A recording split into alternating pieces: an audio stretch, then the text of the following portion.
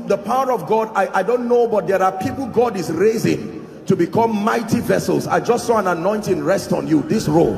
In the name of Jesus, I don't know where you are, but I pray may that grace now, let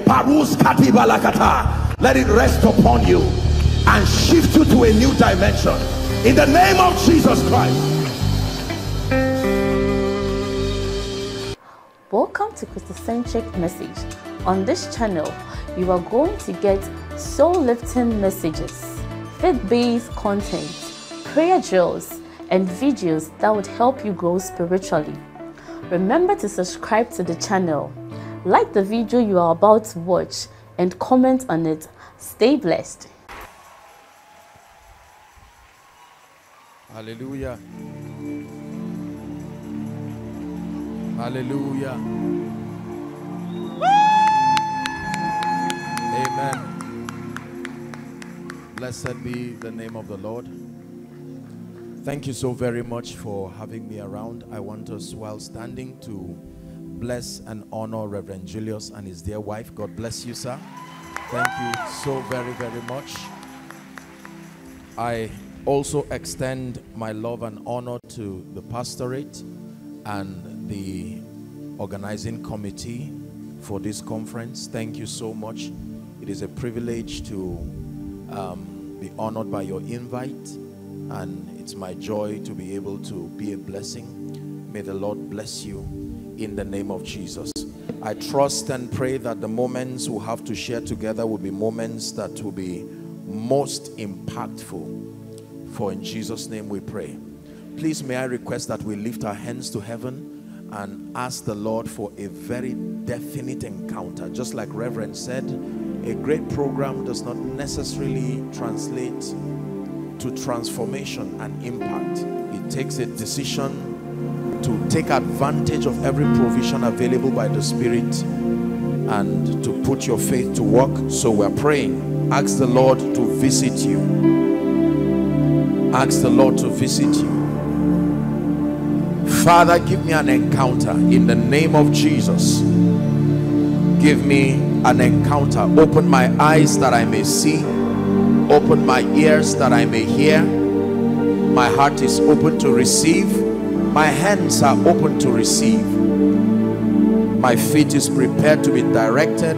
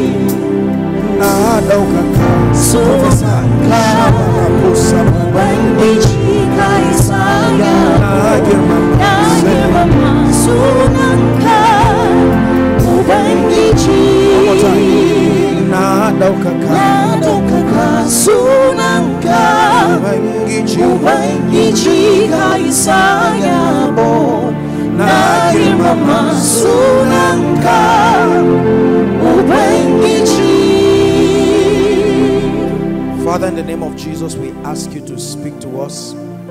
Bless our hearts. Let the sick be healed. Let the oppressed be delivered. Let confusion come to an end over our lives in the name of Jesus. Open our eyes tonight and be glorified in Jesus' name. God bless you. Please be seated. We're considering a very interesting topic. When I saw the topic, I said, wow, this is a very interesting thought. So for our reference, let's go to Hebrews chapter 11 and verse 6. The word of God brings enlightenment to the believer. The word of God opens our eyes to understand the ways of God. And do remember that our excelling in this kingdom depends on the level of spiritual illumination that we have.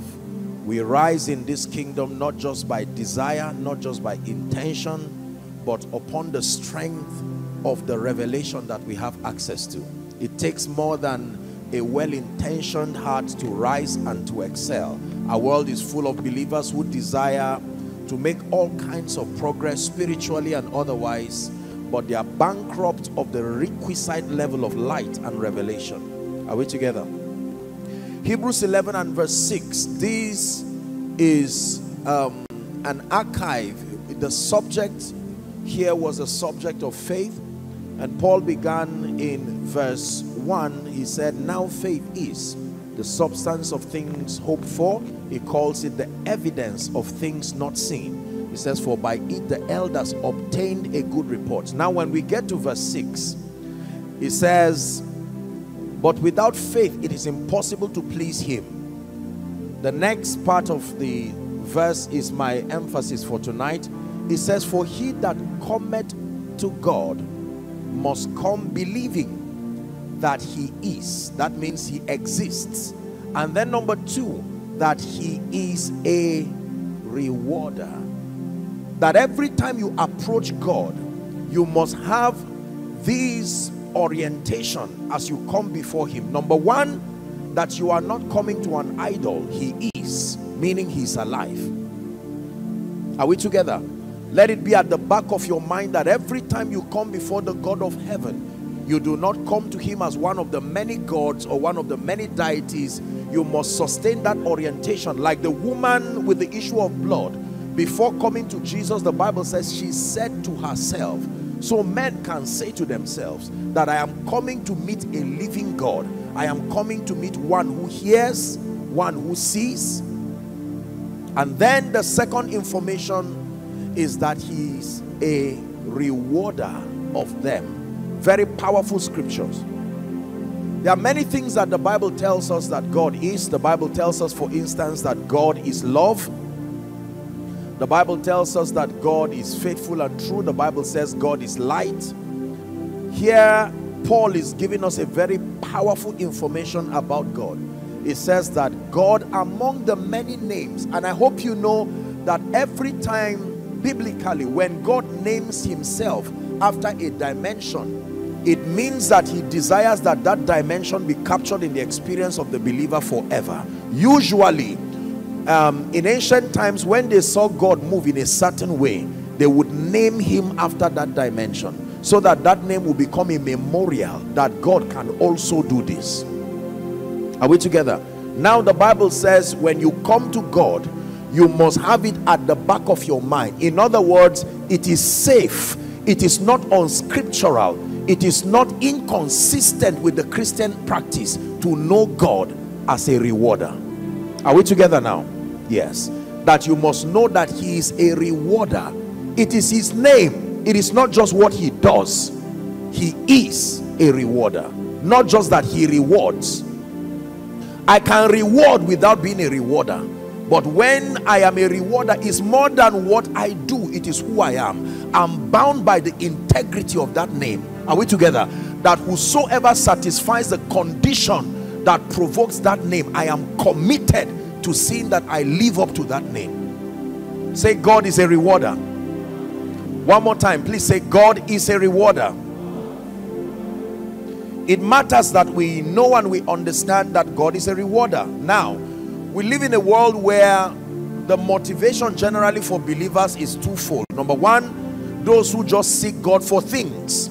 The entire scope of their Christian pursuit is just for things. What to eat, what to wear. For such people, Jesus took out time in Matthew chapter 6 to talk to them and challenge them about an excessive obsession for things, alongside the worry that that kind of template of pursuit brings. That if your Christian experience is built on just wanting things, the side effect is that you can never be separated from a life of worry. Are we learning now? So that worry is a consequence, is the side effect of being excessively concerned about what to eat, what to wear, and so on and so forth. And he leaves them with an assurance in chapter 6 of Matthew that even the birds of the air, they do not sow, they do not reap. That means they violate a fundamental principle, yet in the Father's benevolence he still made space for their welfare. Are we together now? Then we have, on the other hand, the second group of people who say, I love the Lord and that is the basis of my pursuit, and that is scriptural, except that sometimes they go overboard and they close their hands to every reward system and every advantage that comes with our loving God. Did you understand what I just shared now? So that we have two groups of people. Those who are not interested in God, they do not love him, they are principally motivated by that which they receive for seeking him. The Bible cautions such a motivation. It should not be the principal motivation of the believer. But then on the other hand, the Bible also cautions people who refuse to receive simply because they are attempting to show their love for Jesus Christ, and they want him to know how selfless they are, and then they go overboard and they do not know that the name Father, the Bible speaking, Jesus himself was teaching, and he taught us that the hallmark of fatherhood is not having children. The hallmark of fatherhood is the ability to give. You are not a father just because you have a child.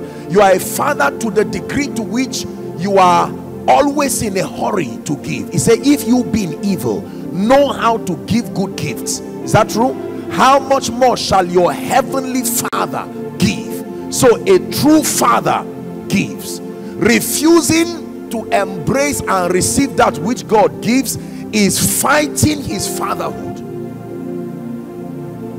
It's important that we understand this. We are never called to reject the givings of God. We are never called to frown at the possibility of God rewarding us. We are only called to prioritize our loving him more than receiving from him. I need to put this as a very strong foundation, so that when your Christian experience is entirely motivated by receiving from God, you are not wrong, but you are not complete. If your Christian experience is motivated by loving Jesus, and when his blessings comes to you, you push it away. The hymn writer says, praise God from whom all blessings flow.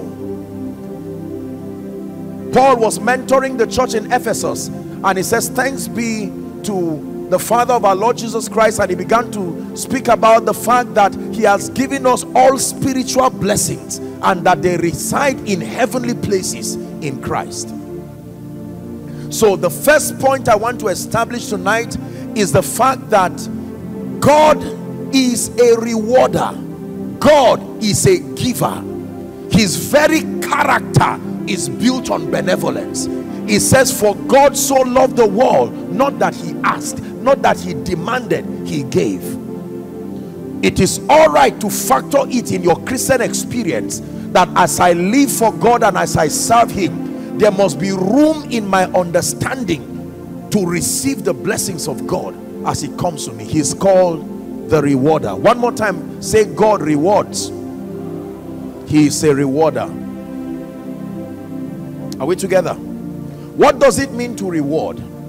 To reward means to give something to someone in recognition of a service rendered, an effort, a contribution, or an achievement. Reward has to do with giving something, a token of gratitude, a token of encouragement. Are we together now?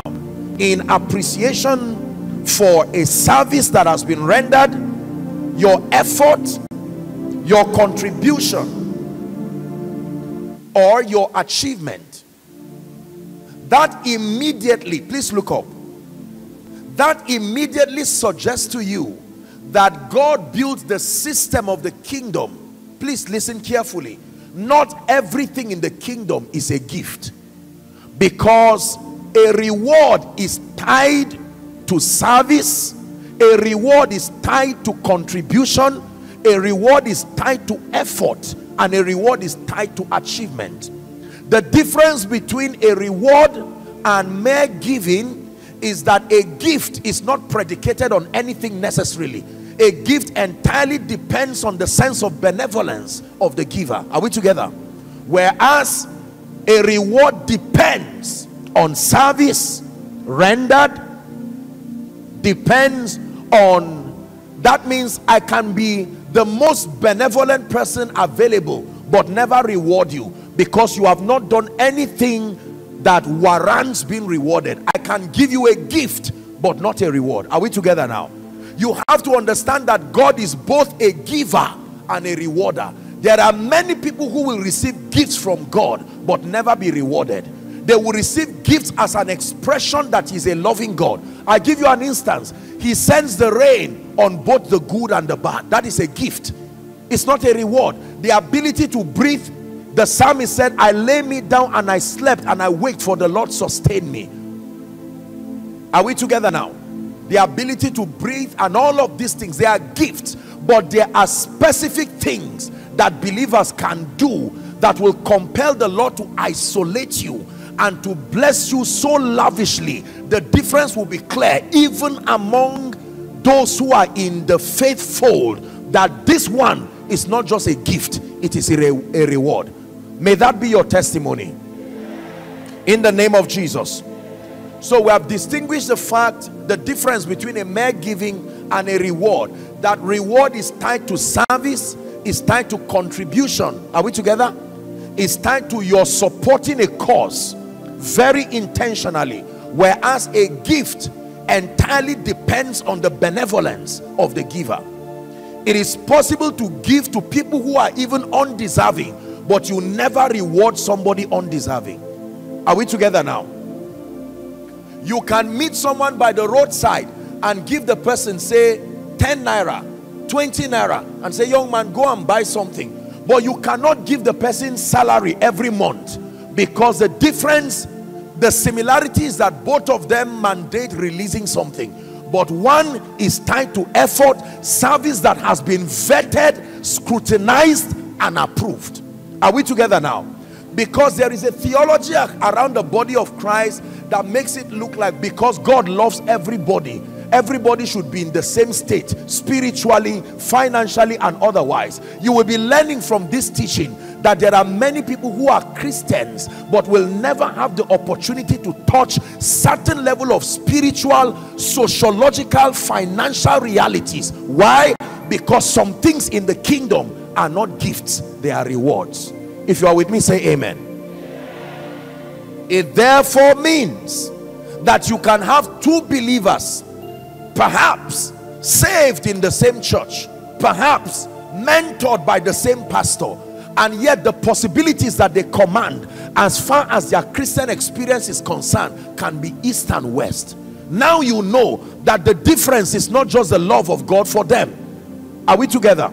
The Bible says in Matthew 25, we'll be going there shortly. I just need to drum this basis for us to understand, so that this discussion will profit us maximally, so that many of us don't get beguiled with the fact that reward entails giving, but that giving is for one who is deserving.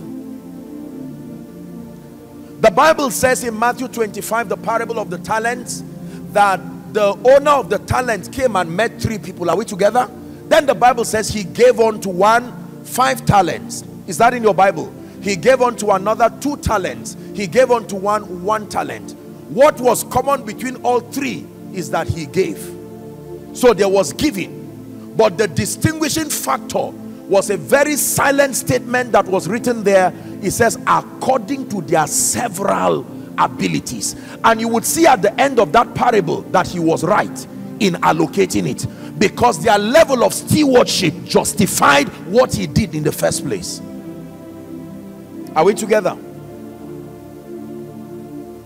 Let's establish a few things very quickly and then we'll pray.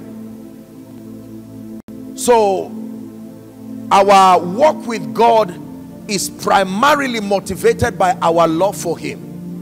Our walk with God, the believer's experience must be motivated by his love for him. But second to being motivated by your love for Jesus, you are motivated by the fact that there is a reward system that was built in this kingdom. You have to understand this, that understanding that there is a reward system built in our walk with God motivates you. It gives you the energy to survive unbearable things. Are we together? Nobody remains indefinitely without some incentive that motivates him. Now, what I am teaching you is not only true for God, it is also true for men. So this is both a human and a divine principle. The principle of motivation through reward is not only a divine principle, it is also a human principle. Meaning everything you are learning here is not only spiritual in context alone, it can be applicable to every aspect of your life. Human beings should be motivated primarily by their love for God and their love for men. But when that is in place, there must be the consciousness of a reward system. Say amen. A woman who is pregnant, for instance, the day she's told that she's with child, she already knows that 9 months will not be rosy, but there is a motivation. Are we together? Your Bible says that who for the joy that was set before him, is that in your Bible? The Bible says he endured the cross and he despised the shame. So even Jesus, who is the epitome of love, did not hide the fact that he was motivated by something. Are we blessed now? Don't tell me to just serve God only because I love him. That is a very sincere but destructive theology. The kingdom is built around a reward system. It is only when my desire to be rewarded or my desire to receive from him now outweighs my desire to love him, there is a problem there. But when my love for him is in place, it is not unscriptural to be open for the reward. Some of you, by reason of this teaching and the prayer, you will find out that there are many blessings you have rejected, probably through ignorance. In a bid to show that you love God, you have rejected a lot of things that have been scheduled by God to come into your life. I'm glad to announce to you that the rewarder is also a restorer. In the name of Jesus Christ. Everything that was lost shall be returned unto you. Everything that was stolen shall be restored unto you. Everything that was lost shall be returned unto you. Everything that was stolen shall be restored unto you. Let's walk through a few scriptures to establish the scriptural basis for being opened for a reward. 1 Samuel chapter 17. We're people of scripture, so let's walk through a few scriptures. 1 Samuel 17 from verse 24. This was the occasion of David and Goliath. The young teenager called David at the time was sent by his father to go and feed his brothers who were at the war front. And the Bible says that when David got there, he heard a beast of a man called Goliath roaring. Watch this now. We're reading to 27. And all the men of Israel, when they saw the man, the Bible says they fled from him. And they were so afraid. 25. And when the men of Israel said, have you seen this man that is come up? Surely to defy Israel he is come up. And it shall be that the man who killed him, the king will enrich him with great riches, and give him his daughter, and make his father's house free of tax in Israel. Say reward. Verse 27. Okay, now let's go to 26. 26, please. And David said to the men, what shall be done to the man that killed the Philistines? In other words, I'm not going to waste my energy for nothing. As much as I'm an Israelite, what will sponsor the stamina? It takes a lot to stand before Goliath. If it was easy, everybody will stand there. So what shall be done to the man that kills this?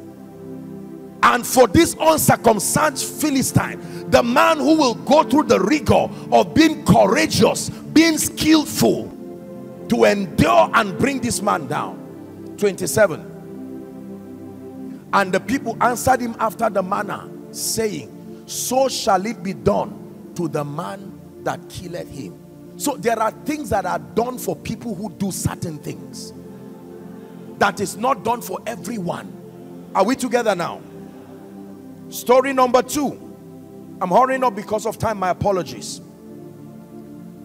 In Matthew chapter 19, please give us from verse 27. Matthew chapter 19 from verse 27. We're reading to 30.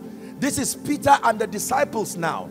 They had walked with Jesus for a while. Remember that when Jesus called them to follow him, they didn't follow him just because they loved him.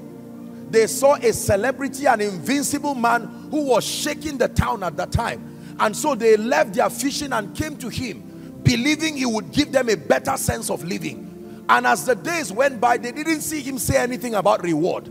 And they did not hide their feelings. It started as a rumor. Mothers came and were liaising for their children. Eventually, Peter, our Peter again, Peter broke the ice. Now let's see what Peter said. And Peter said unto him, behold, we have forsaken all and followed you. What shall we have therefore? 28. Jesus said, now this is Jesus replying. He didn't say you are carnal, unspiritual, you are not even grateful for the privilege of following me. He knew that the kingdom was built on a reward system.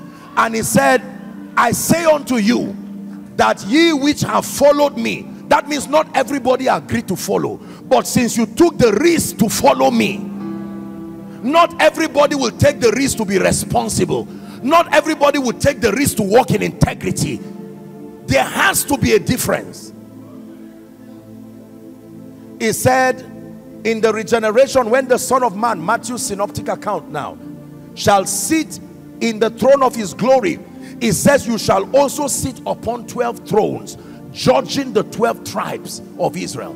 Let's stop there. He gave them a motivation, and that was the end of the discussion. They said, all right, now at least we know that we're not working for nothing. Do you know the ridicule they would have received for leaving what they were doing to follow this man who did not seem like he was taking them anywhere? There was a time Jesus went up to pray, and the disciples took it upon themselves to test the power of God and to pray for an epileptic patient. You see the embarrassment they endured? How could Jesus not motivate them by telling them all of this is leading somewhere? Story number 3. Philippians chapter 2 from verse 5. This is Jesus himself. Philippians 2 and verse 5. Let this mind be in you which was also in Christ Jesus. 6 now. It says, who being in the form of God. Hallelujah.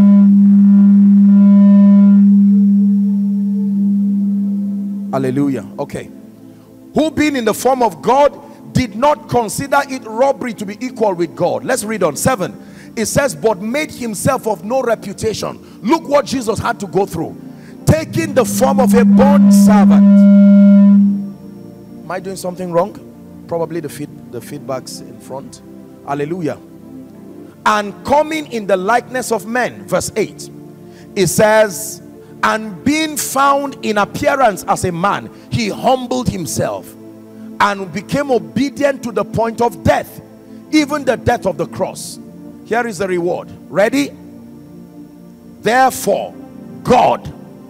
This is for Jesus now. God didn't say, well done, you are loved, so find somewhere in heaven and relax. Therefore, God also has highly exalted him and given him a name that is above every other name. Verse 10. That at the name of Jesus, every knee should bow. Those in heaven, those in the earth, and those under the earth. And that every tongue should confess that Jesus is the Lord, to the glory of the Father. Say, God is a rewarder. Let me give you the last example. Ready for that? 2 Timothy, please, chapter 4, from verse 7 and 8. Why am I taking out time to share scripture? Because it is important that your faith be founded upon the integrity of God's word and not just the opinion of a man. that when you are trusting God to reward you, it's not just because Joshua Selman said it. Is that I have found from scripture that God rewards. The last verse, I have fought a good fight. My goodness. I have finished the race. I have kept the faith. You thought Paul mentoring his son in the gospel, Timothy, would just stop there. Paul did not stop there. He said, finally there is laid up for me a crown of righteousness, which the Lord, the righteous judge, will give to me on that day. Good information, and not to me only, but also to all who have loved his appearing. This is in your Bible. Very powerful scripture.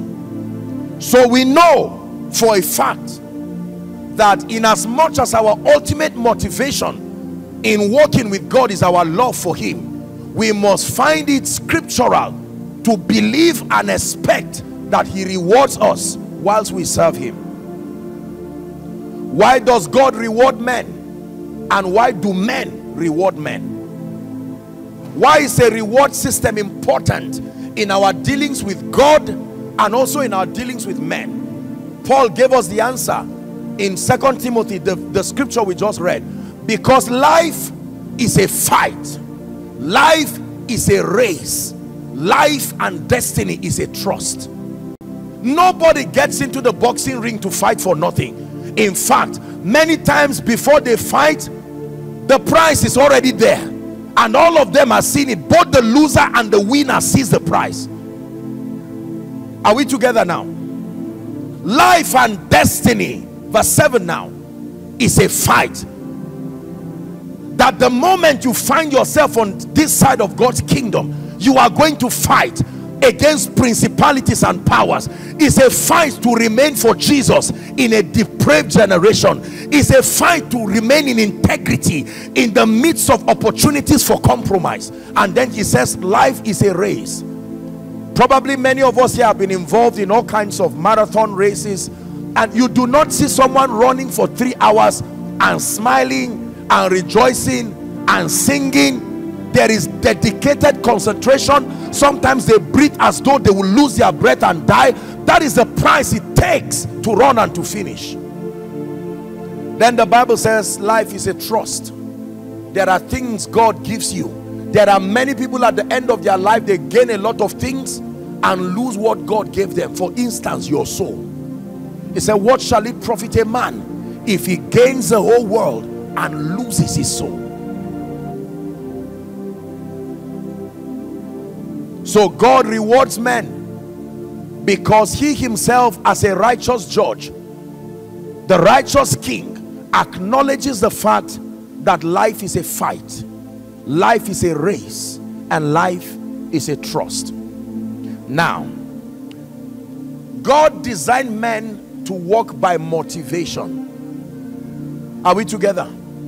There are many believers today who can stand and die for Jesus, like I said earlier on, first because they love him, but because they also know that there is an assurance that they will be with him. He said to be absent in the body is to be present with the Lord.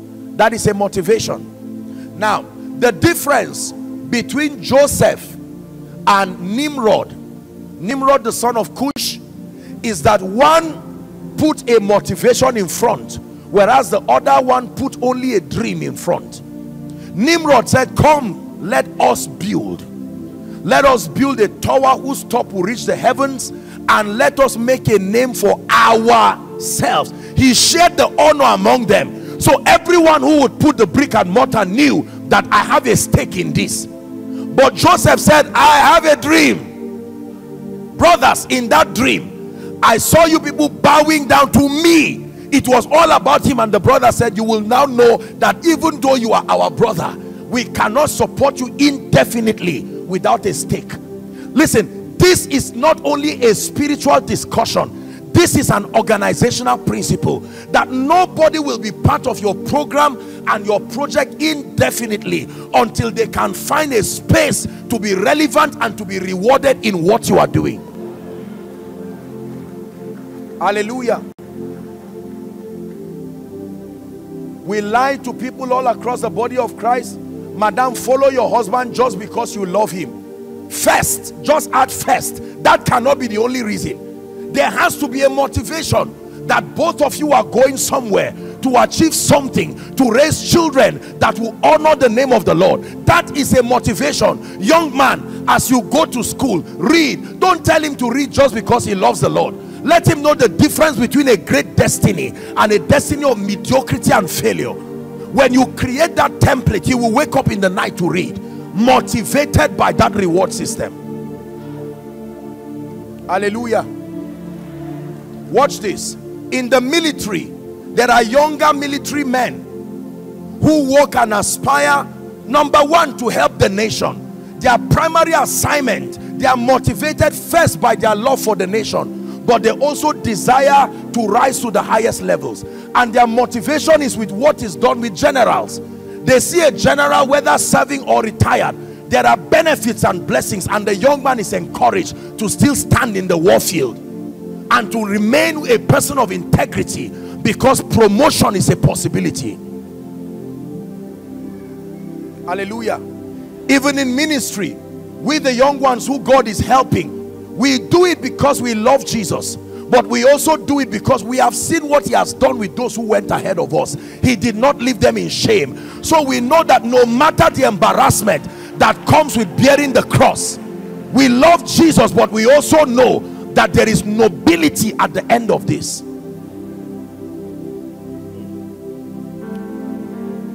Is someone learning already? Now, for the sake of our discussion, I want to show us three things that God rewards, because God does not reward everything. Everything has a consequence. Every seed has a harvest, but God does not reward everything.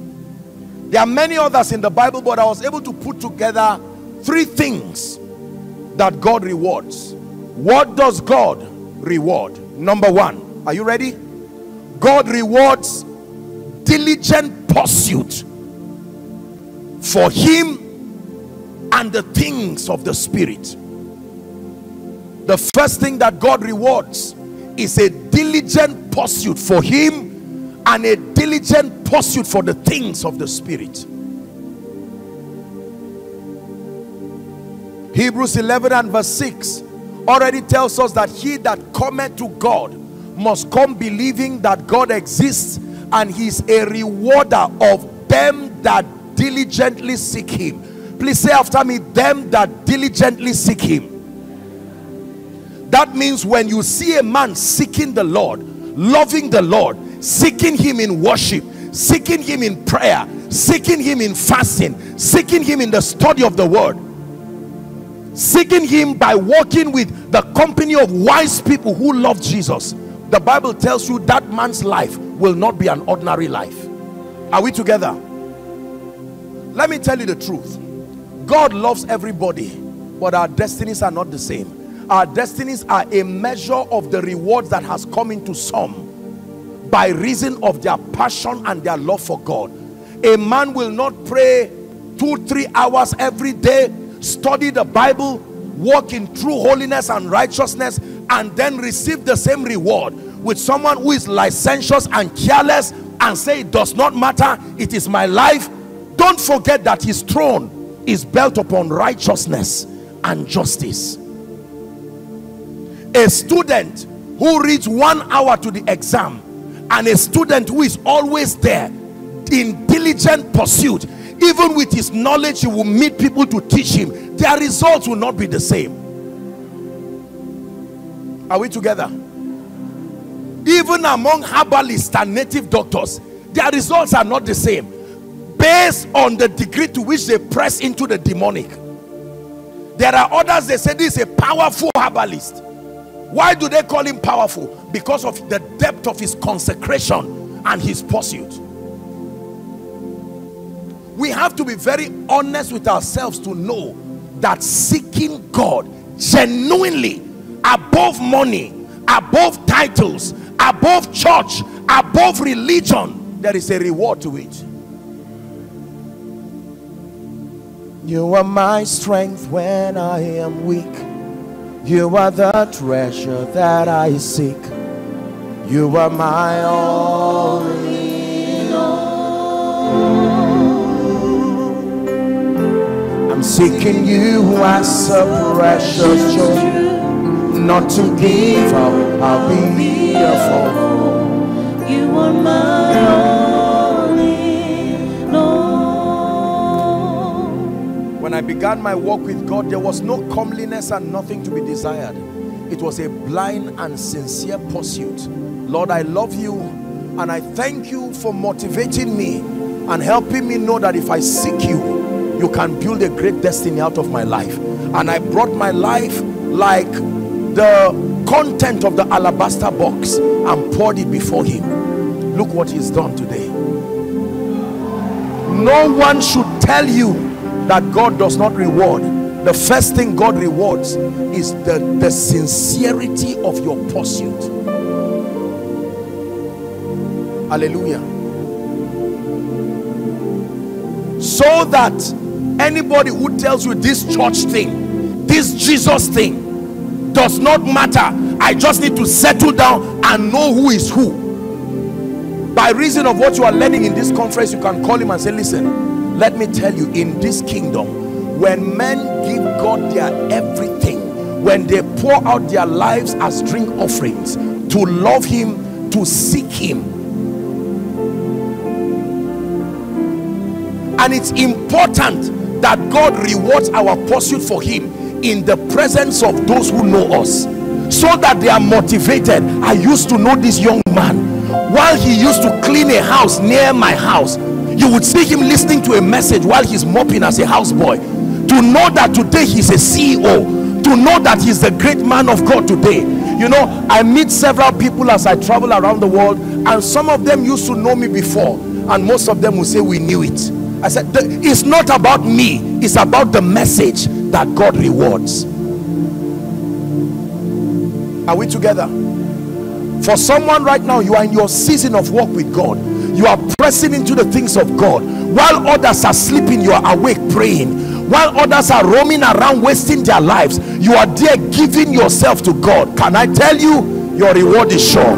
Don't be discouraged.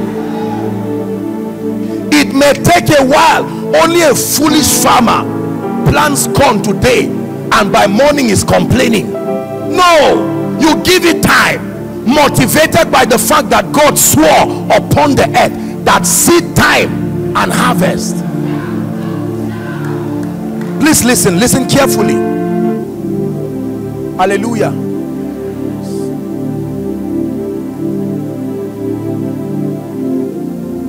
The first thing God rewards is diligent pursuit. Diligent pursuit. Matthew chapter 7 and 8, Jesus was teaching and he said, ask and you shall receive. He says, seek and you shall find. I like this one. Seek trouble, you will find it. Seek peace, you will find it. Seek a mediocre life, invest into a life of mediocrity, you will find it. Invest into a life of dignity and honor, you will find it. It says knock. When you read the amplified expression, it says ask and keep asking, seek and keep seeking, knock and keep knocking. The law is in the next verse. For everyone that asketh receiveth, everyone who seeks finds. As the deer panted for the water, so my soul longeth after you. For you are my heart's desire and to worship you. Hear me. When the rewarder comes to Foursquare, he's not coming to reward members, he's coming to reward those who seek him. Don't say I've been here for a long time. rewarding those who love him and would serve him. Lord, my life belongs to you. Everything belongs to you. You are the object of my obsession. Number two, what does God reward? Is someone learning already? God rewards faithfulness. God rewards faithfulness. Anyone who is waiting to enjoy the ministry of the rewarder must be one who is faithful. God rewards faithfulness. In Matthew chapter 25 from verse 14 to 30, we are not reading everything for sake of time. This is the parable of the talents. The Bible says he gave unto one 5 talents, he gave unto one 2 talents, he gave unto one 1 talent, and the Bible says then he went on a long journey. Are we together? Immediately the person with 5 said, I need to get to work, and he went to work immediately and made 5 more. The person with 2 didn't sit down envying the one with 5.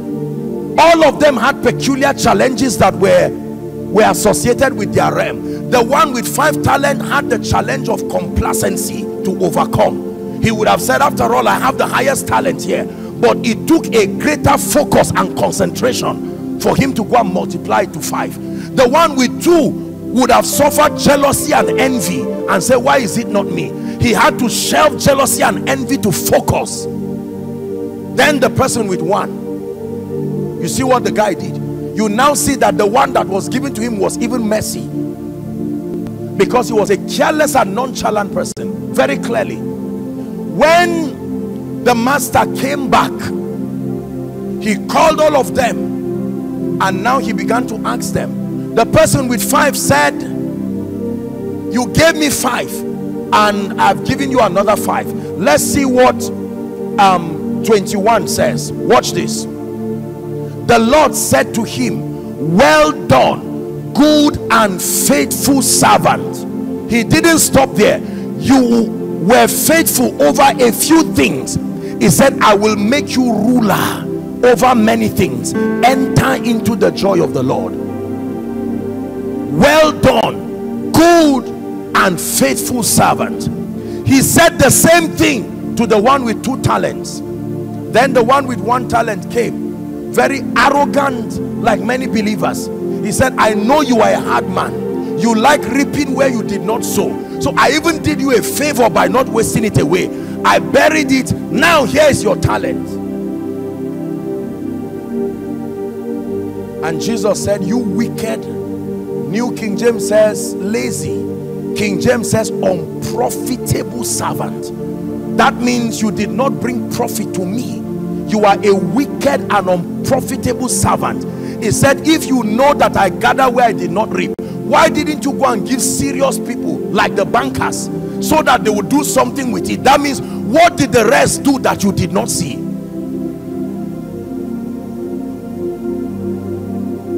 Hallelujah. Are we together? The second thing God rewards is faithfulness. There are many people admiring estates and mansions, and yet the one room you are staying in is not, it does not look like you are grateful to God for giving you that. If your one room, are we together now, you keep it is dirty, it's unkept, and you say, in the name of Jesus, I know I'll be an estate owner. God is love, but he's not a fool. You prepare for where you are going by being faithful where you are. Please hear me. You prepare for where you are going by being faithful where you are. I know God will give me an anointing to raise the dead someday. I will speak to nations someday. No, speak to the 2 people before you with sincerity and faithfulness. Pastor the 10 people, but nobody will see me to reward me. No problem. There is an all-seeing eye of this one who calls himself a rewarder. Even Anna the prophetess, who hid in the temple and nobody saw her, Jesus made sure in his intelligence that reference was made to her also. You never count those who played a role in Jesus's life and ignore that woman. Please hear me. Many people are unfaithful. You may not be a sinner, but unfaithfulness aborts your potential. Are we together now? To experience greater things and greater rewards. Today, by the privilege of God's grace, many people see what God is doing through our lives, and you know, very interesting how many people think we're just lucky. And I tell them, lucky, go and find out the story. For many years, I played the keyboard for someone who used to have a prison ministry. They used to preach for, they were part of the people who went to preach when Obasanjo was in prison. It was my own small keyboard. I carried it by myself and I trekked to a small hotel where they were using. Never did anybody ever tell me thank you. You may have heard it in my teachings. The only thing I ever got was one bottle of Fanta and one cassette. And yet I did it sincerely because I love the Lord. Nobody comes out of nowhere. It's a joke. Throw away all that superstitious belief. When you, just because you saw David in front of Goliath for the first time, does not mean that was his first time of fighting.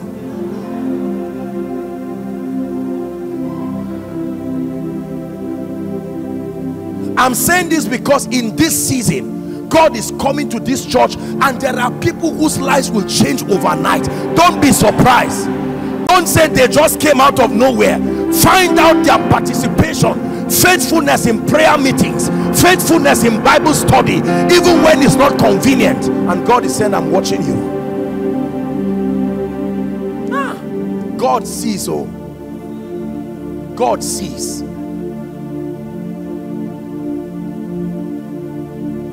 One day you will see someone who is a cleaner just cleaning the chairs. The day it's time for God to lift you, someone will come here and say, young man, what are you doing? You are a young man and you are cleaning the church. Yes, sir. What did you study? I studied ABC. Call this number tomorrow. And in 2 weeks you will hear that he's working in a top oil and gas firm. And people say he was lucky.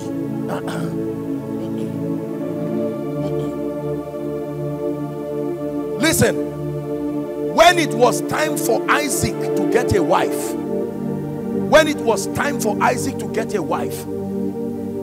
Abraham sent a servant, and when he came, he said, Lord, I am praying. Many young ladies come to fetch water here, but I am praying that I will meet the person I meet who is faithful, doing the routine of faithfulness as a woman. Let it be that is Abraham's wife. As soon as he got there, he met Rebecca at the point of faithfulness. There are many things you lose through unfaithfulness.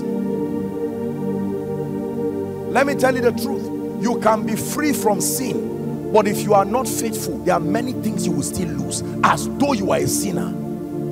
There are many people today who have qualified for promotion but cannot be promoted because the executives know that by longevity you are here, but sincerely it's going to be a minus to that organization to promote you. Please say after me, in the name of Jesus, I obtain grace to be faithful. Apostle, my own work is just to clean the pulpit. Do it sincerely as unto the Lord, knowing that you are serving the Lord Christ and knowing that your reward is sure. My own is to scrub toilets. While I'm scrubbing it, people will come and be saying all kinds of things. Don't worry. Service and faithfulness in service is a deep mystery for rising to untold realms in the spirit. Run away from people who become great and don't have a track record of service. They are dangerous. Elisha, a man who carried the double portion of Elijah's anointing, the Bible said he was the one who poured water upon the hands of Elijah. Are we learning? Today, there are many families that are willing their inheritance not to the biological children, but to someone else who is not even connected to them, but has been faithful serving. Faithful serving. Hallelujah. I had the opportunity to pray one time, quite some time ago, for someone to pray on their will, and it gave me an opportunity to read it before he will seal it, and I saw a sizable portion that he willed to someone knowing he had only 3 children. I said, why did you do this? And he said, this young boy you see, he will take a bullet for me. That if today I trust this boy more than I trust my own children. The hymn writer says, may the Lord depend on you. May you be so faithful that God can depend on you. No, I know that this man is here.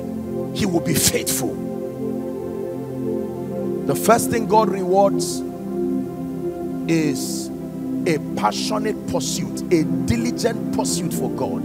The second thing God rewards, and let me tell you the truth, everything that God rewards, men also reward. In fact, the way God rewards is by using men. So what is applicable as far as your relationship with God is concerned is also applicable within your walk as far as man to man is concerned. Faithfulness. Is someone learning? In Galatians chapter 6 and verse 9, still speaking about faithfulness, Galatians 6 and verse 9, the Bible encourages us to not be weary in well-doing. Do not be weary while doing good. New King James will say, it says, for in due season we shall reap if we faint not. Or New King James says, if we do not lose heart. He encourages you to not be weary in well-doing. That means there are times that well-doing does not look rewarding for the short time. You can keep doing a lot of things and it looks like people are demeaning you, downplaying you. Maybe this is a word for someone. You are saying, I'm about to compromise. I'm tired. I've been a nice person and I've been cheated. I would have had 2 houses today if I just quietly collected the bribe. I didn't, and God looked at me as if he didn't see me. The next time that money comes around the table, God, it will not be my fault. I won't let it pass. Listen, let me tell you the truth. It pays to be faithful. The rewards of faithfulness does not come every day, but the day it comes is arrears, is accumulated together.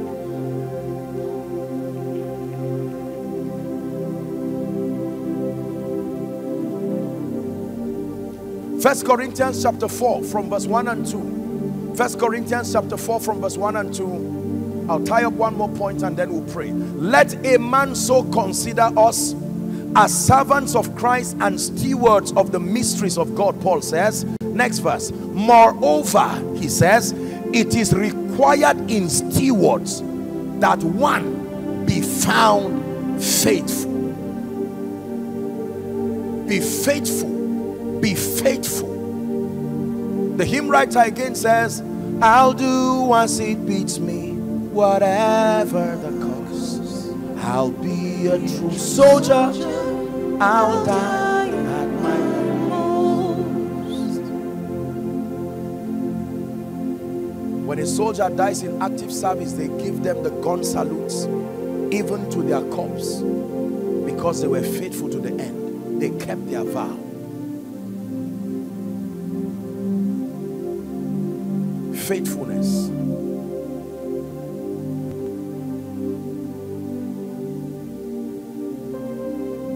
Number 3, what does God reward? God rewards, are you ready for this? God rewards the works of men. There are 2 dimensions to this. God rewards the purity of the motivation, and God rewards the degree to which you comply to the pattern given to you. Please pay attention. The third thing that God rewards is the works of men. God rewards the works of men. He rewards the purity of the motivation, and he rewards your degree of compliance to divine patterns. Revelation chapter 22 and verse 12. The book of Revelation starts in a very interesting way. John is caught up in the Isle of Patmos. He was banished on account of his faith, Bible history tells us. And in the Isle of Patmos, he is given access to the third heavens. Then he begins to document his revelations, captured as the things that were, the things that are, the things that would happen thereafter. When we get to 22 and verse 12, please give it to us. 22 and verse 12. 22. It says, and behold, I am coming quickly, and my reward is with me, to give to everyone, not according to my love for them, according to his work. Behold, have this at the back of your mind, that I am coming quickly, and my reward is with me, not without my word, and that I am here to give to everyone according to his work. Let me tell you sincerely, the works of men will be rewarded. There are two dimensions to your work that will be rewarded. Number one, the purity of your motivation. That means as God looks at me now from heaven, he's not just carried away that I'm preaching here. The first thing is he has to vet the purity. What is motivating you? Are you preaching just because you love God's people and you want to see the name of the Lord lifted? I can come here and preach just because I want fame. Preach just because I'm trying to make a name for myself. The motivation behind the works of men will be tried. And number two, the degree to which you walk in keeping with God's pattern. That means if your assignment was to stand here, and you as much as came up here, but you stood here, it will be rewarded. The margin between God's will and where you stood will be rewarded. There are many, many people who will miss the reward when the works are tried. God will say, I called you to be a man of God, and simply because of the persecution, you manipulated your way out and you are something else. It will be rewarded.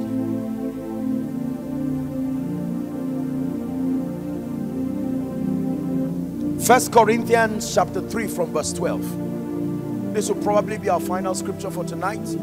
I want you to pay attention to this point.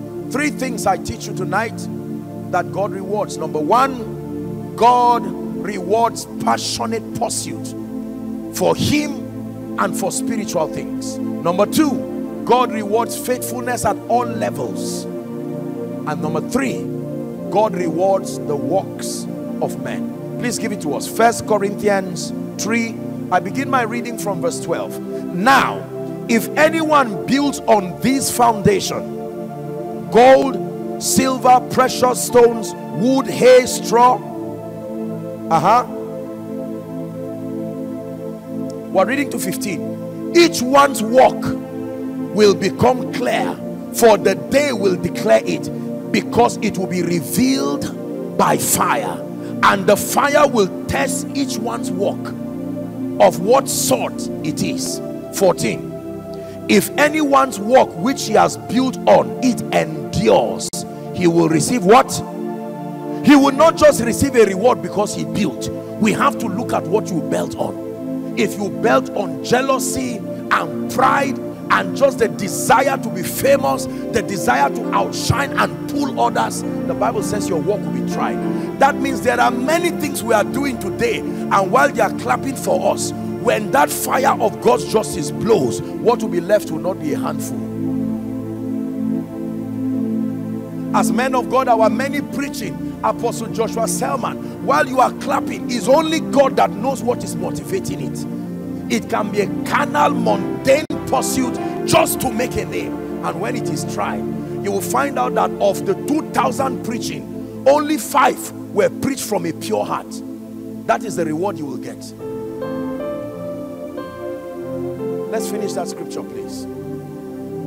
If anyone's work is burned, he will suffer loss, but he himself will be saved, as yet through fire. So it's not about being a good or bad person. The purity of your work. While you were walking in church, Father, it is an honor for me to clean this place, for the man of God to come and bless his people. It's a privilege to be part of your house, and God is seeing it. Someone else can come and walk and you say he's the most hardworking person. That is true based on your perspective. But it's only God that knows how many times he insulted the pastor before he said yes sir when he came. It's been recorded in heaven. Yes sir. Did I do my best to live for truth? Did I live my life for you? When it's all been said and done, all my treasures will mean nothing. Only what I've done for love's reward will stand the test of time. Let me tell you the truth. I made up my mind as a man of God, knowing this, whether it is to talk to one person or a stadium of people, little children or wealthy billionaires, my passion does not vacillate. It remains the same, because I am serving the Lord Christ. And as far as I live, I will give him my best.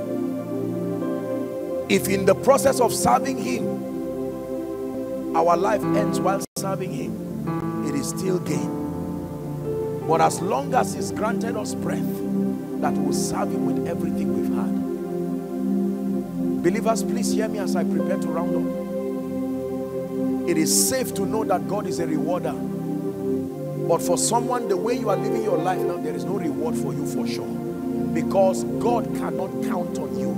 There is nothing about your life today. Listen, I learned this in my walk with God.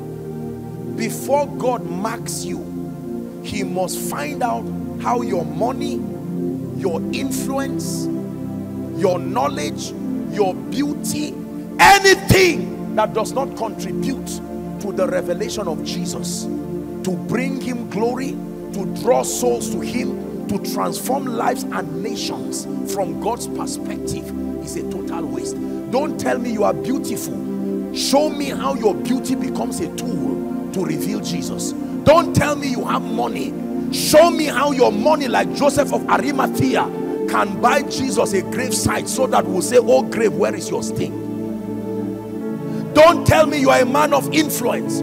Show me how your influence contributed in a church getting land, contributed in securing a stadium for the gospel to be preached, and to better the lives of people. Nothing in itself is valuable except and unless it is connected to God's program. This is a very powerful message tonight. You can know you are living a life that deserves to be rewarded when you spend your life seeing that everything about your life, God gives you 10 naira and you say, listen, 10 naira may not be able to buy fuel for the generator, but I can buy 2 rags to help the sanctuary keepers. God is seeing that, motivated by your love. Now he rewards you by opening a greater door. It's your breath in our lungs, so we pour out our praise, pour out our praise. It's your breath in our lungs, so we pour out our praise to you, oh great are you. Listen, let me tell you how powerful a king rewards. Once upon a time, it was a king's birthday and a prophet was in prison. A woman wanted the head of that prophet, but she did not have the power to fight. And a young girl came before the king and impressed him by dancing in a way. She responded to his will and desire. When kings are happy, clear the way for them. They can do anything.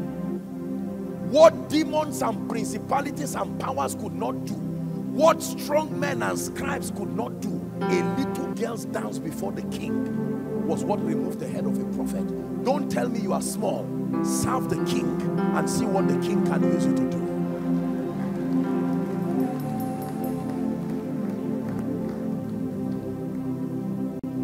Don't say, I don't have the money to give. Pray for your pastor in the place of intercession every day and say, Lord, that is my little contribution. It's like dancing before the king. When kings are happy, they will say, what do you want? The king said, even to half of my kingdom, And she went to a wicked woman to advise her. And the woman said, thank you for clearing the way. The message is that it is service that opened that door. Can I tell you the truth?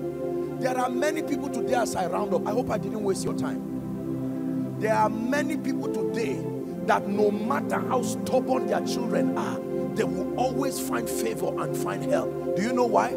Because some of their parents, when they were young, they had a little boys' quarters and they kept missionaries there. They didn't have the power to preach in crusades, but every time they hear that a missionary is coming to town, it is their cooler that they'll put food for the missionary. And one day the man said, before I leave, I stand upon this place, madam, your children's children, a man of God will also come out of that person. Listen, that may have happened in 1971. Now by 2000, you have a stubborn child who will not listen to you or anybody. He does not know that the rewarder is determined to keep his vow. One day, what you could not do, what your husband could not do, that covenant of serving the purposes of God, that young man will enter inside one crusade, maybe drunk, maybe angry, and fire falls upon him, and that boy will become a man of God. There are missionaries today who have died, but their words upon your life is still speaking. Let me tell you something. If you are here and you have spent your life serving God and living for God, and it looks like all you have seen around your life is reproach, maybe from children, maybe you are not doing well, and others are even laughing at you and saying this, your Christianity has not spoken. Hear me, the rewarder is on his way.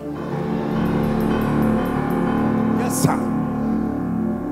Mama, what you suffered for to make sure your children went to mission schools, you didn't wear a nice dress to give them an opportunity.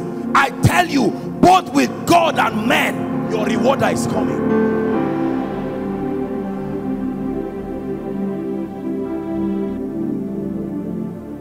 Your rewarder is coming.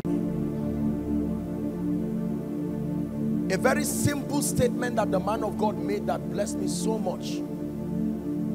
Congratulations, by the way, on your 20th anniversary. Congratulations. Hallelujah. Did you hear what he said? Many of you did not pay attention to what was said. That whilst this branch was started, they were doing the plaster and at the same time painting. That is a level of passion that is unusual. And God was watching. And he said, 20 years later, you will still be standing. Please hear me. There was a man in the Bible called Abraham. God mandated and instructed that Abraham would take his only child and go to a mount that he would show him and offer as a burnt offering. The Bible says Abraham arose early. It was not convenient. He got up. Do you know what it means to drag the child after waiting for over 25 years? I wonder what he was going to tell Sarah at his return. That would have been the end of his marriage, but he was still willing to risk it. And he took Isaac. Cut the long story short, when he showed God he could give everything, God now swore a blessing. He said, Abraham, I swear by myself that in blessing I will bless you. Please hear me. Do not claim Abraham's blessings until you claim his passion. If you are the children of Abraham, he said you will do the works of Abraham. There are people who are untouchable, not because they are anything in themselves. They are so useful in the program of God. God's jealousy defends them like a shadow. Are we together? Yes. That when you sit down and you are planning evil in the secret, before the plan is executed, the rewarder himself says, no, this is a reed I have taken out of fire. Don't come to this family. Every missionary has eaten because these people are alive. How dare you come to take them in the name of cancer? How dare you come to take them in the name of any sickness? Please hear me. In this end time, those who are going to survive are those who will plunge themselves into the program of God. Not everything you will receive in your Christian experience is a gift. Do not forget this teaching. A gift depends on the benevolence of the giver, irrespective of the attitude of the receiver. But a reward depends on the contribution of the receiver to satisfying the giver.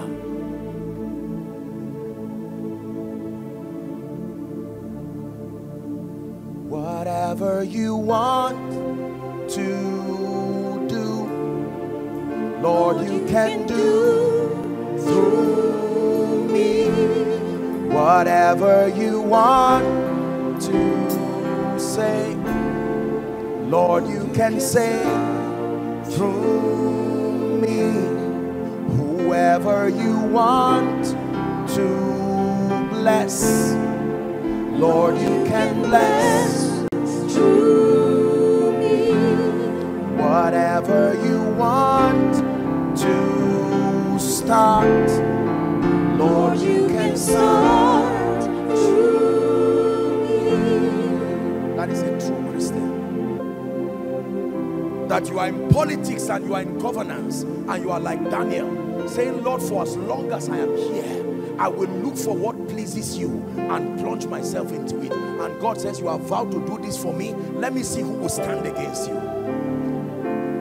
Oh, I am a man of God. I have vowed that I will be a preacher of righteousness, leading many to Jesus, doing ministry with unbending integrity, regardless the consequence. And God says, you have made this decision. You will be sitting down and God will wake someone and say, give him a car. That house that I told you to give someone. There are many people who will receive the prayer requests of many as gifts and as rewards because they have plunged themselves into the program of God. Foursquare, my message for you, and this extends also to the body of Christ. Please listen carefully. Your Christian experience is not profitable until it becomes an active contributor towards revealing Jesus and bringing joy and glory to the Father. Don't tell me about your achievements, I'm not interested. Only tell me how they add up to contributing to the program of God. This is where the real value of the believer comes.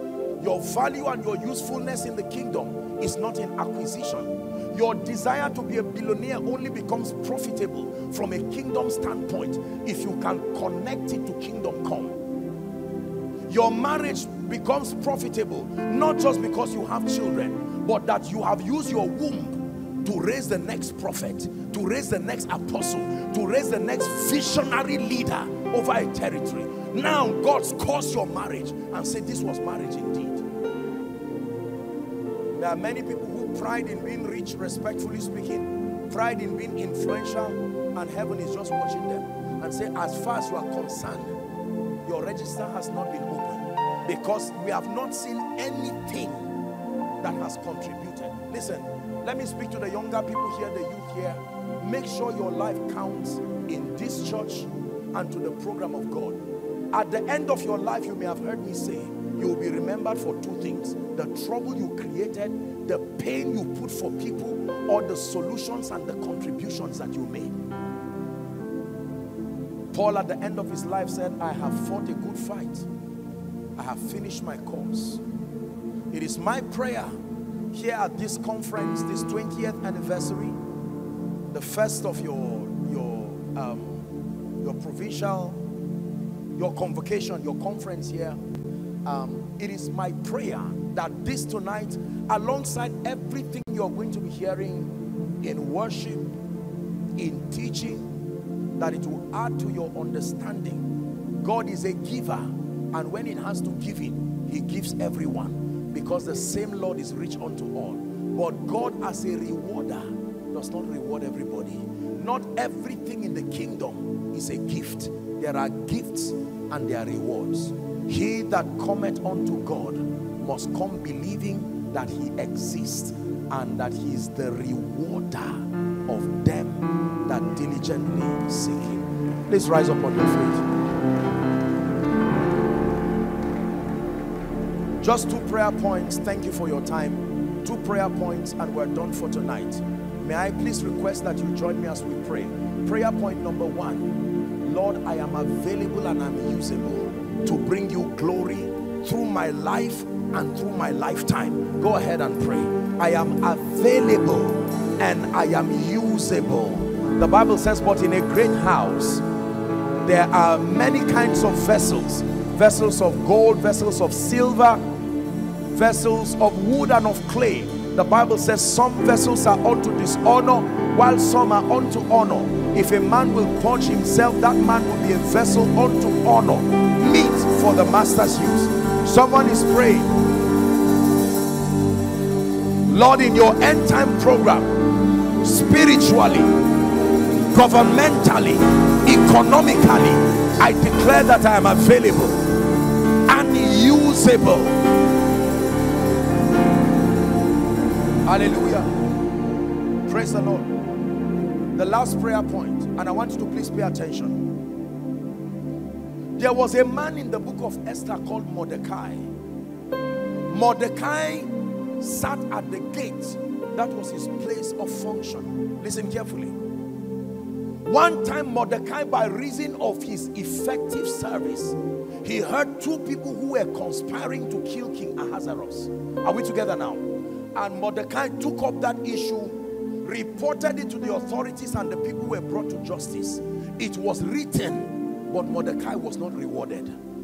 I'm establishing the next prayer point now. The man who saved the life of the king was not rewarded, and another sycophant was enjoying his place in the palace called Haman. I'm establishing what you're about to pray now.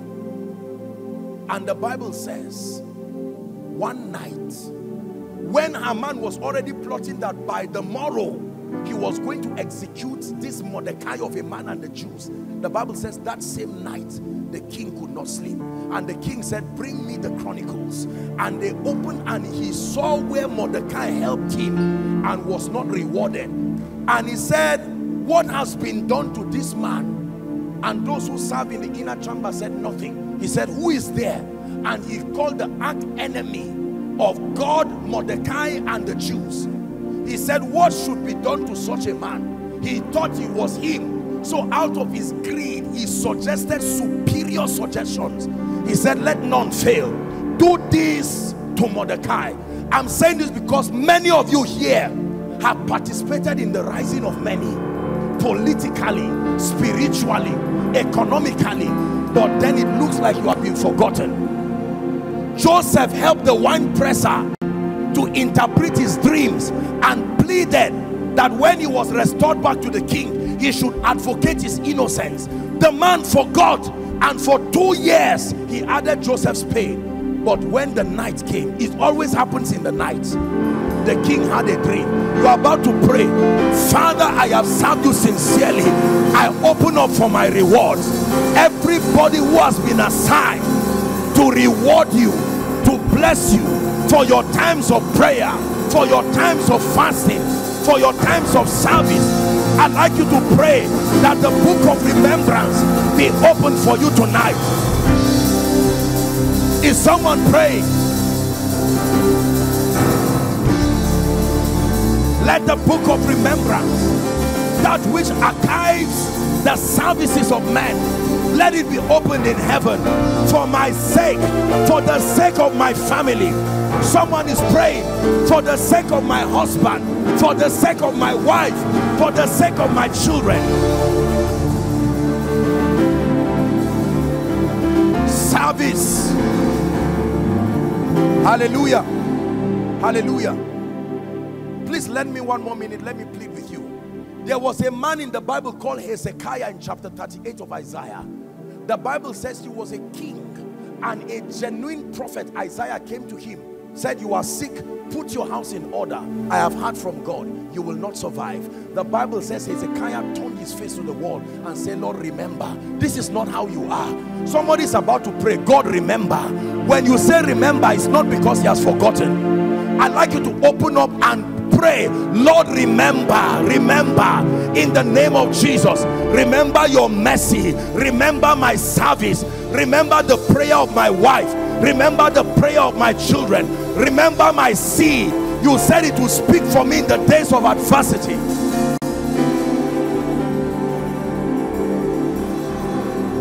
Lord, remember, remember, You are a covenant keeping God.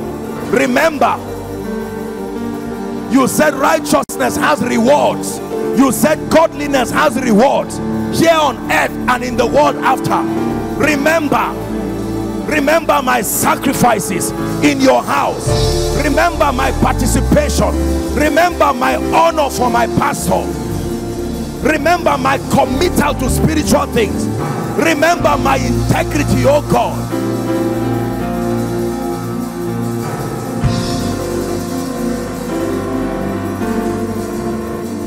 Hallelujah. Hallelujah. Your love for God, your passion for God, your faithfulness, and the purity of your works are weapons. They can become systems of defense for you, even in an evil time. That when the devil comes, you can lift up your service as a weapon and say, how dare you touch me? Lord, if I die, who will give during the next year's conference? Hallelujah. There is someone in this place right now. You are saying, Apostle, even though our time is up, while hearing you speak, I would say I've defaulted in the place of faithfulness because I have not opened up my heart to Jesus sincerely. Can I tell you the truth? Please hear me. It is important that we take advantage of this gift of eternal life that has come from Jesus. Many times we talk about this is beyond a church thing. It is his desire and his will that all men be saved. Perhaps there's someone here tonight, you are up the balcony, or you are, down here, or you are following online, maybe by way of television or the internet, or even watching by way of a rebroadcast. And you are saying, Apostle, while I heard you speak, the Holy Spirit began to speak to me through your words. I need Jesus. I'm only looking for one person tonight who will be bold enough to say, I'm not ashamed. I want to make it right with Jesus. And for someone, you are saying, Apostle, I have truly handed my life to Jesus, but as it is, things have gone haywire. I need to start afresh. May I please request, I'm working on borrowed time, for the next 10 or 15 seconds, I want you to boldly come and stand right here. Don't wait for anyone to be the first. You are convinced in your heart that you need Jesus. Win that war. Come and stand here right now. I will count 1 to 3 and I'll begin my prayer. 1. Let's appreciate them as they come.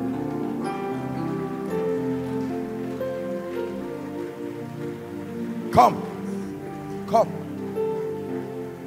Saborai kabani ninago cheto kabani nago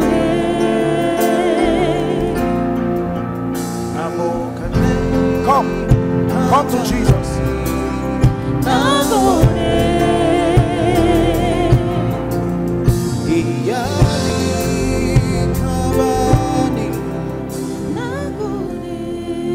Listen to me. Let me tell you sincerely, I hate to be the bearer of bad news, but if the trumpet sounds right now and your ways are not right with the Lord, as much as God loves you, he's bound to his word. The Bible says books were opened and another book was opened, and whosoever's name was not found in that book, he was cast into the lake of fire. That this is the second death. I want to appreciate you for coming, ladies and gentlemen, young and old alike. And for those who are connecting by way of television, as I pray with these ones, I want you to connect, pray it from the depth of your heart. Here at Foursquare, Sokoro, we are praying, and the rewarder has come to honor your faith. You have believed that he exists, and you have come to hand everything to him. He said, but I know whom I believe, and I am persuaded that he is able to keep that which is committed unto him, even against that day. May I please request all of you who have come to the front here to lift your right hand as a sign of surrender. You are doing it unto Jesus. Please say after me from the depth of your heart, say, Lord Jesus, tonight I have heard your word. I love you with all my heart. I declare tonight that you are my Savior. I declare that you are my Lord. And I declare that you are my King. I declare from tonight, that eternal life is mine. I receive it into my spirit, and I declare that the power of sin, of Satan, of hell, and of the grave is broken over my life. I am a child of God. I go forward ever and backward never. In Jesus' name we pray. Someone direct me. Do they return back to, okay, so here's what will happen. May I please request, ladies and gentlemen, you follow the counselors. They are waving their hands. They will just have a word with you. Where are they going? Which direction? Okay, so this way. Let's celebrate them as they go. Please give them a big God bless you. Give them a big God bless you. Thank you so very much. Is that the best you can do, Foursquare?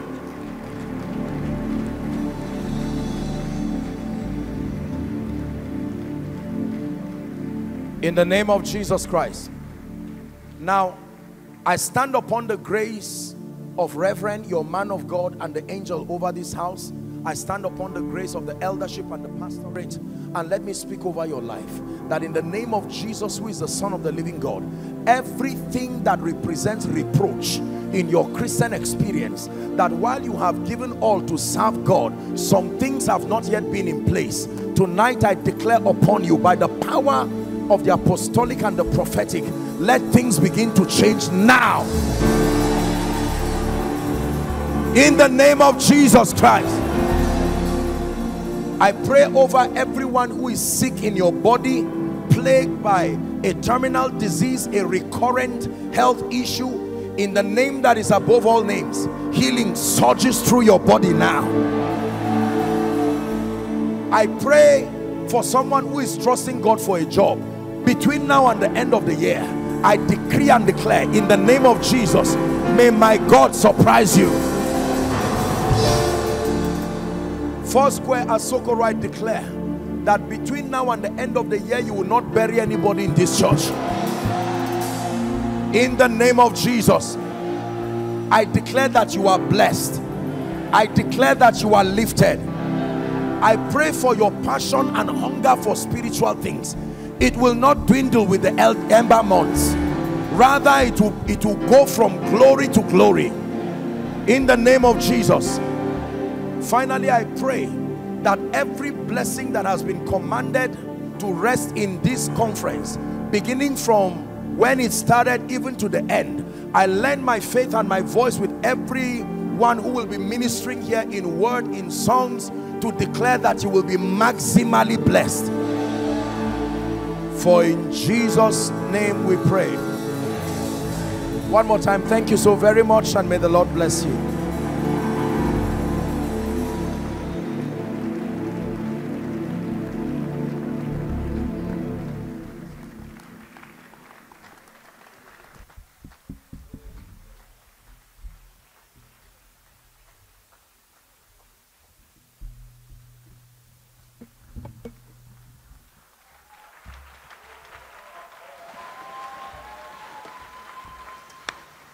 Hallelujah.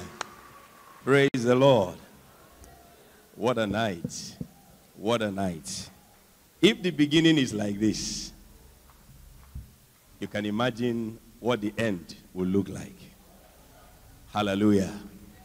Thank you so much, man of God. Thank you for being a blessing to us. Can we give me a big God bless you?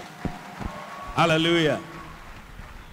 We truly appreciate God's grace and anointing upon your life. And like we said, this will not be the last. We look forward to having you here again and again and again and again. If you believe that, let me hear you believe in amen. Dearly beloved, I hope you were blessed by this message. Do not keep the video to yourself. Share to as many as you can to help them bless. Check our homepage for more of our messages. Subscribe to the channel, comment on it, like it. See you on our next video. Bye.